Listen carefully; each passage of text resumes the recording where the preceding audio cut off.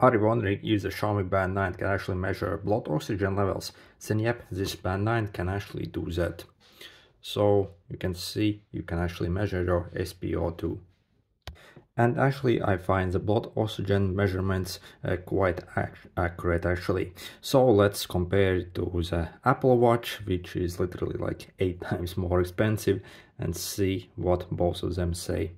So again, from my test, they seem pretty much the same almost. Okay, so the Apple Watch said I have 100% and this 98%. That's pretty much the same really. Let's measure it again.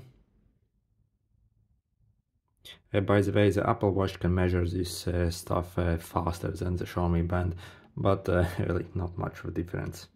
Okay, and we got exact same result again. Let's measure it again.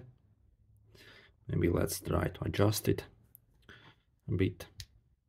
Okay, measure.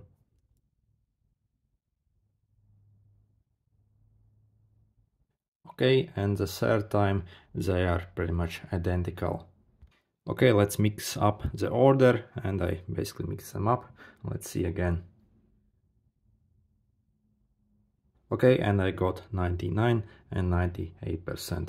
So again, pretty much the same, and really 1 or 2% doesn't really mean anything at all. So and from my past tests also, the Xiaomi Band 9 when it comes to the blood oxygen measurement is totally spot on compared to Garmin watches as well, not only Apple Watches. Again, these watches are exactly like 8 times more expensive than the Xiaomi, but it does really the same job. So great job, Xiaomi.